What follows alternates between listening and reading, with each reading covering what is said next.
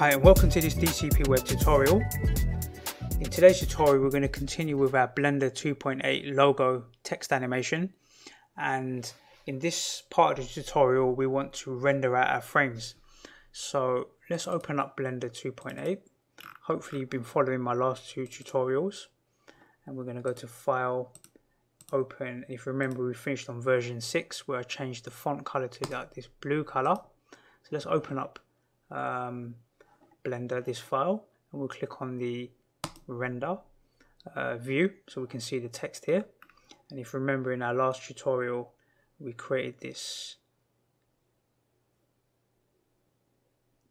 animation sequence and we animated the light as well to give it this sort of effect. So now we want to actually take each one of these. So each one of these is a frame. Each single step here is a single frame, and we have 90 of them in total. So now we want to render these frames out. So we're going to start on the first frame here. Start on frame 1. We're going to go to let's click on render first. Let's just make sure everything's here. Render samples. Let's set this to, let's try and set it to 256. Someone's going to tell me I'm crazy doing that, but I'm going to try. Let's press F12. See how long it takes to render. It didn't take too long. Let's move to a more complex frame, something like this. Press F12.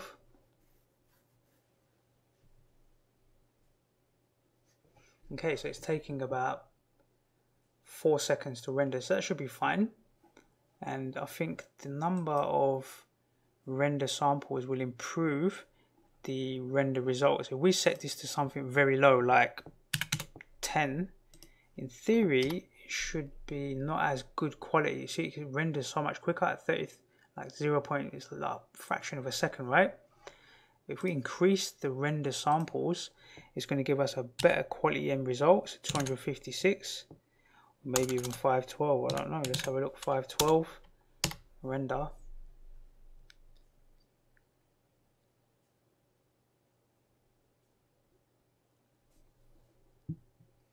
And that's taking around 8 seconds to render that one frame, because it's got lots of samples inside of it. So it's sampling all the lights and everything and how everything's reflecting. It's going to give us a much nicer, smoother frame, single frame. So if we've got 90 frames at 8 seconds a frame, let's just call it 9 seconds a frame. Let's just do some maths here quickly. So we've got 90 frames times by 90 times by 9 seconds a frame, roughly. That's 810 seconds in total. Divide that by 60. That would take 13 minutes and 50 seconds to render all of the frames. We could reduce that by half by changing our render setting to half that amount, but you know, 13 minutes and 50 seconds isn't the longest duration. So let's render it at this. Someone's going to probably tell me that you could have done it at 256 and it will look the same, but hey, we live and learn, right? So we're going to leave pretty much everything as it is default here, and we're going to go to the output. And on output, we need to make sure that the render resolution is 1920 by 1080 and set to 100%. The aspect, will leave it as its default. The start frame will be 1 and the end frame will be 90, and there'll be 1 step for each frame, and we're going to set it to 30 frames frame rate. That's what we're going to set it as. And then we want to set it to, we're going to leave it on PNG files for now. So we want to leave it on PNG here, and we want to set it to RGBA. So it's got an alpha channel in there as well, but we don't really need that, but that's fine. We'll leave an alpha channel in there. Let's set the color depth to 16, and let's set the compression to something like 10%. Let's press F12. It's going to take 8 seconds to render, so let's just see what that frame looks like. So where are we? We're at 843. So that looks pretty good to me. I'm quite happy with the quality there, so that's good. That's that particular frame we're rendering. And then we want to go to, let's see, haven't done this in a while, overwrite file extension, placeholder. So we're going to click this folder here, and then we're going to go to the desktop, we're going to go to this Blender folder, and we want to create another folder in here somehow. So we're going to click here, create new directory. So that's an empty directory, and let's call this frames. Let's just call it frames because these are frames from the render. And then we're going to open that folder, and then we should be able to just click accept. Okay, so that's where the frames will go. Let's start it on frame 1. It doesn't really matter here, it would start on frame 1 anyway because we're told it to start on frame 1. And then let's just see if there's anything interesting in here. Got the date, the render time, the frame. That's all metadata for the file itself. Okay.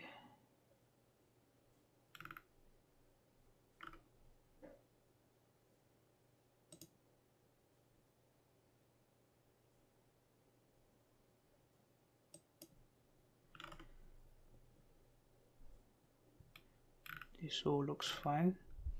Try and get your settings the same as this.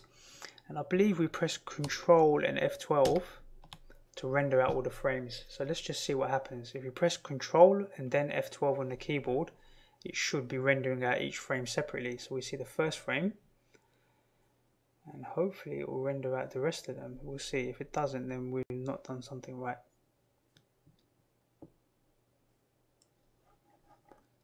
So that doesn't look like it's working.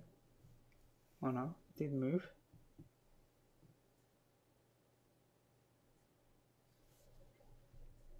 Yeah, it's moving, so it's rendering. So Control F12 will render out all the frames. It's going to do one at a time, remember, and it's going to be around 8 to 9 seconds a frame. So you can see here all the frames, the time, and somewhere in here it should tell us what frame it's on, frame 6.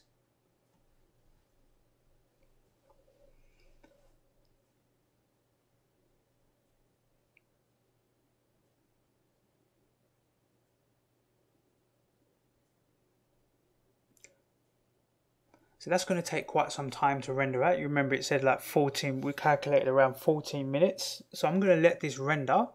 I'm going to pause the video and we're going to come back once it's fully rendered and we're going to see what the result is. If I minimize this and minimize Blender, and we made a folder in here, didn't we? Let's go to this here.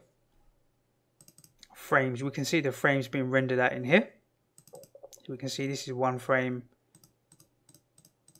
We can see the frames here getting rendered out. That's going to take some time. I'm going to pause the video and we'll come back once all of the 90 frames are rendered. Okay, so Blender's finished rendering out each of the 90 frames. So if we open up this folder, inside here we'll see all 90 frames. Let's just open this up. So here we can see the sequence of our 90 frames. If we click on one, we can see the quality is pretty good, and we want to render this out now as a image sequence video, right? So let's open up Blender. Here we're back in our viewport. If you still see the last frame rendered, you just need to close that down. So you might see something like, let's just wait for this to render. You might see something like this, the very last frame. Just close that and you'll be back to your viewport here. Let's go to File, Save. Let's go to this option here. So just above this cursor thing here, you want to click on this option here and then click on Video Sequencer. Now we're inside the Video Sequencer and we want to go to Add Image Sequence, and you want to navigate to where you can see all of the frames.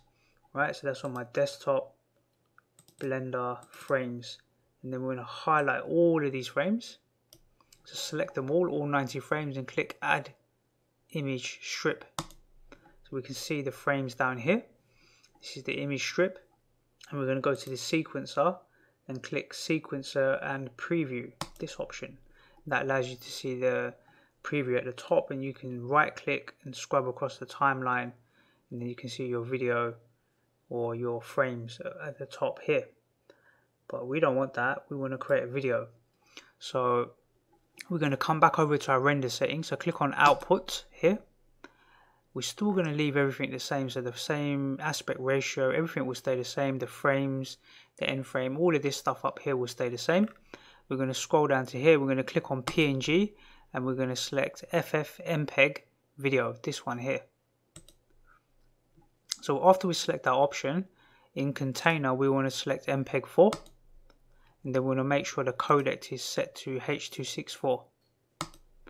And then the output quality, there's a few different options in here, right? But I'm going to select constant bitrate, and in here the keyframe interval I'm going to set to 3, and then the max B frame iframes I'm going to set to 2 here. And then the bitrate, we're going to set this quite high because we want like pretty good quality, right? So the bitrate we're going to set to 6,400. So no, actually we're going to set it to 64,000.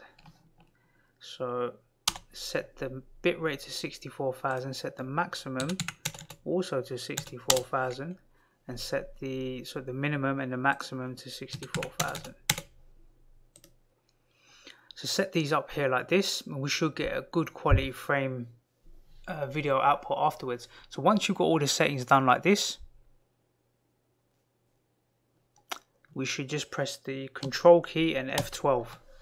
And now if we just minimize this slightly, if I drag this down, you can see that Blender is going through this film strip and it's creating the video here.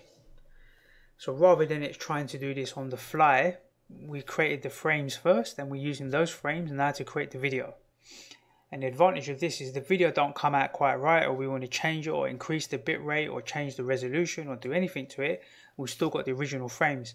So we can run this sequence again without having to encode or re-render all of the frames one by one. This is why it's better to render the frames out individually first, because if there's anything wrong with the video render at the end, or if we want to change it, or if we want to add some audio to it or do anything to it, then it's better to have the individual frames rather than just outputting a video straight away. Yeah, that's why we made the frames first. So this is all done. It's on 90 frames. We can close this, minimize this, and we'll go into this folder and we should see a video here. It's 5.53 megs, so it's quite a small file, but it's only 3 seconds, right? We can open this and now we can see the video play.